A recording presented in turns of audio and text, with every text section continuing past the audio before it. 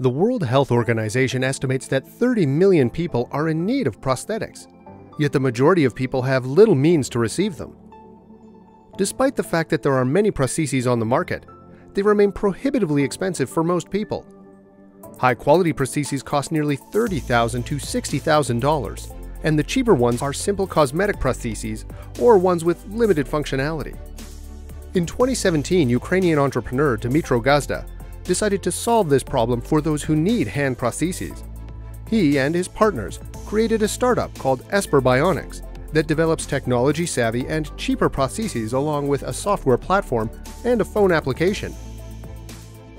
Gazda is a medical doctor by education. During his internship, he met a Ukrainian woman who lost her arm. 10 years later, he found out through Facebook that her prosthesis was of bad quality. This sparked an idea for Gazda to create a much more effective and more affordable prosthetic.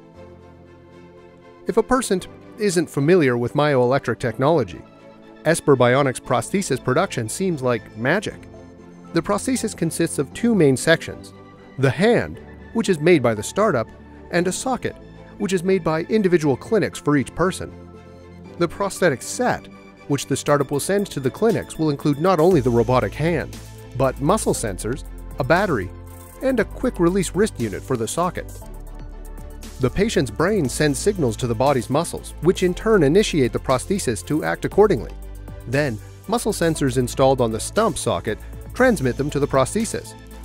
The prosthesis has 6 standard grips, but a user can customize the grips and increase the amount of grips through saving the setting on the phone application. According to Gazda, after 10 prostheses are installed, the startup will start to connect them to a cloud platform. The robotic hand will collect data, send it to the platform, and the platform will update the algorithms for the prosthesis to work better.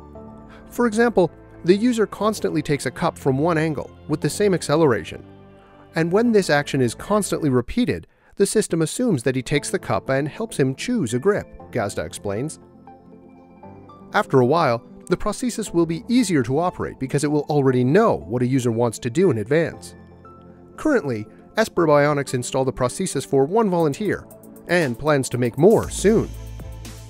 The startup has an application form on its website for volunteers who want to participate in the beta testing. The startup says that it mainly targets the US market and is already negotiating with some clinics. It forecasts that its second largest market will be the European Union. However, Esper Bionics will work with Ukrainian clinics as well, and already promises special deals for Ukrainians. In Ukraine, the price of the prosthesis will be around $6,000. In comparison, the startup is currently negotiating with US clinics for the price to be closer to $16,000 to $18,000. Esper Bionics estimates that this prosthesis will be significantly cheaper than the standard price, and plans to enter the international market by early 2022 at the latest. Let me know your thoughts in the comments below. If you really enjoyed this video, then make sure to give this video a like, and watch this awesome video next.